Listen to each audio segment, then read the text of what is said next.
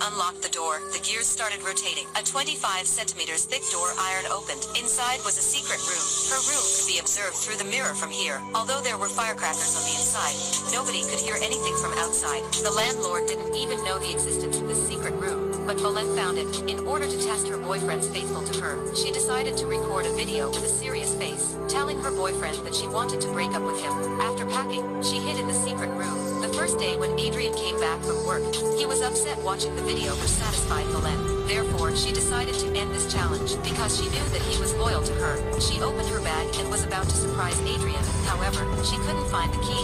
Suddenly she remembered that she dropped it outside, so she immediately called her boyfriend for help. No matter how loud he screamed, Adrian still couldn't hear anything. He was still standing there sadly. Boleyn tried to phone him, but no signal. She used another key to open the door. Unfortunately, it didn't work. Boleyn took a chair and kept hitting on the glass, but still didn't work. The thickness of this glass was 2 meters, which were impossible to break or even scratch. Looking at Adrian being hurtful sitting on the bed and saying, "I love you," non-stop, Boleyn realized that she has done a stupid thing. The following day, Adrian called the police, but they couldn't help him because Boleyn has recorded a video. She found a military uniform and a diary. It turned out that this place used to be the room of an army general. In order to save herself, Boleyn started trying the way that prisoners escaped in the movie. That was digging a hole on the wall with a spoon. Luckily, there were still some expired food and polluted water. Although it helped to maintain her life, she wouldn't be able to stand for a long time. Seeing her boyfriend being heartbroken every day, she felt so guilty and upset, but she couldn't do anything else. Boleyn tried to kick the pipe and found that the basin shaking. At the same time, Adrian was washing his face outside. Boleyn took an iron bar and kept hitting the pipe. The water started rippling more and more. She kept screaming for help, but Adrian still didn't hear anything because of the rain outside. It's been 10 minutes until Adrian left. Digging the wall was the only way then.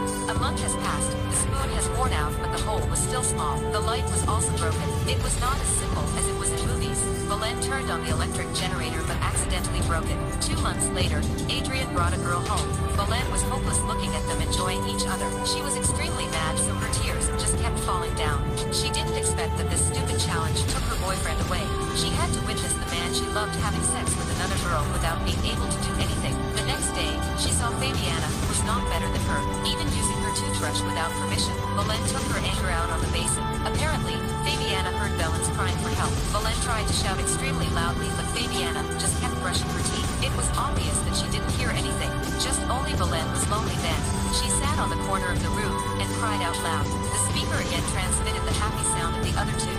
Boleyn just kept digging and so on, but then she met another reinforcement cover. Her hopelessness started raising. In this room, the only thing that Boleyn could control was this valve. After a few times of burning Fabiana, Boleyn secretly chuckled, but it didn't help anything. She still had to see Fabiana with her boyfriend together. A while later, Fabiana found the key of the secret room. Boleyn deeply hoped that Fabiana would be curious and open the door. Unexpectedly, Fabiana assumed it as a necklace and put it on her neck, which drove Boleyn crazy.